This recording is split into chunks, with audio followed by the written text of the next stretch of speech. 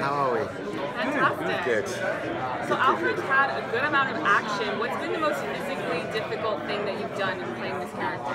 Well, I'm getting old. I think it's the most physically. Because the thing is, I don't bounce like I used to. I sort of splat now. But the thing is, we have the most amazing stunt team. A big shout out goes to Norm and our stunt crew, because they've just been nominated for an Emmy, which is just phenomenal.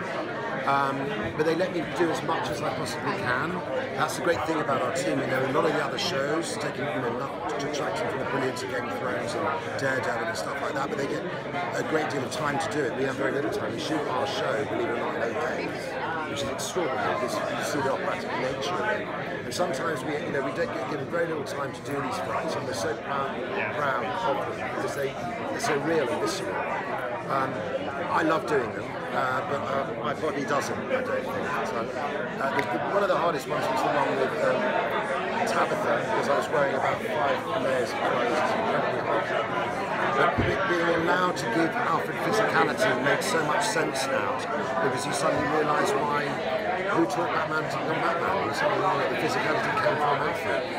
So it's an honour to actually sort of redefine, not reimagine, but just slightly redefine slightly. You know, give him a history, give him like a history and an edge, which later, of course, he enables young Master Bruce to become the man he later becomes.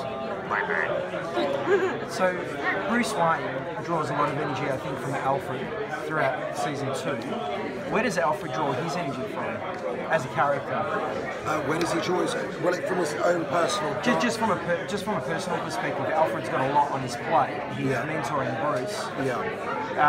Where do you think Alfred's character gets his energy from? He does. He gets it from young Master Bruce. He says it in one of the episodes just before he gets stabbed by his old friend Reggie from the SAS. He says, you know, I need the boy as much as the boy needs me.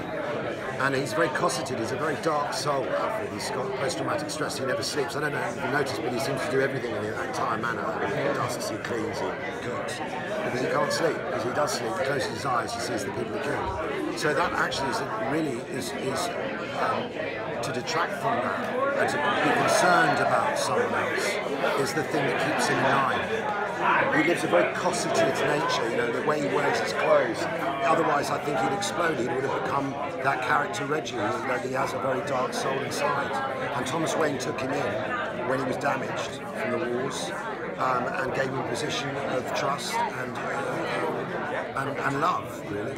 So that he needs the boy as much as he needs him. So I heard that Bruce is going to have a darker arc this season. How is that going to affect Alfred and their relationship? Well, weirdly enough, I mean, the thing is, you can't tell a teenager not to do something because they probably go off and do it. You know, I got something, I call Alfred, but I know that myself. But the thing is, so you'll see a sort of a coming together, a combination of the two characters. They'll start to be drawn inexorably close together, more like the relationship that you actually know about Alfred and Bruce. You'll start to see them come together and understand and communicate better than they did in the first 2 seasons.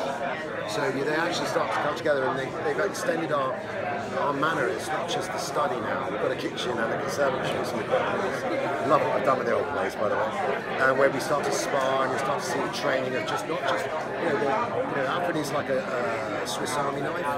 He's got many aspects, and I think that has to be reflected in the young Master Bruce, the man he later becomes Batman, because he can do everything, from changing his voice to going back computers to the dark arts to driving a car to horticulture to cooking to dancing to everything. It all comes from this man. We've seen Alfred have little asides with like Lucius Fox or even Leslie Corkins. Will we see him interacting with other characters outside of Bruce and the Manor? I've heard there might be a lady might be around. I don't know. Listen, I know as much as you have to understand that. We know very little. It's like having a Christmas present where we have the script. But I've been told there might be a lady on the front page. He had mentioned earlier that Bruce was going to develop his dual personality this season. Yeah. Is Alfred going to be, aware of that, or is it going to be just thinking Bruce being a teenager? Absolutely, he'll be fully aware of it. in the SAS, there's so many attributes that you have to have. You have to study so many different elements. Deception is one of them. The art of deception is one of them. There's camouflage, and all of that, if you think about it, is part of the persona of the man that later dons the cowl. So yes, Alfred will be very much part of that.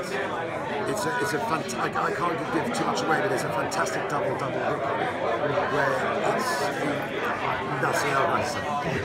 I've been taken outside and shot.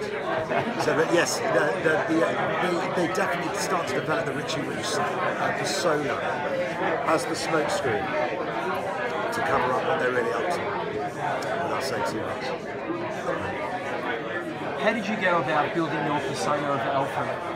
I knew some people that were in the service in the SAS, and I'm very pleased that Jeff Johnson, my showrunners, allowed me to change it from being a Marine to being a member of the Special Air Service.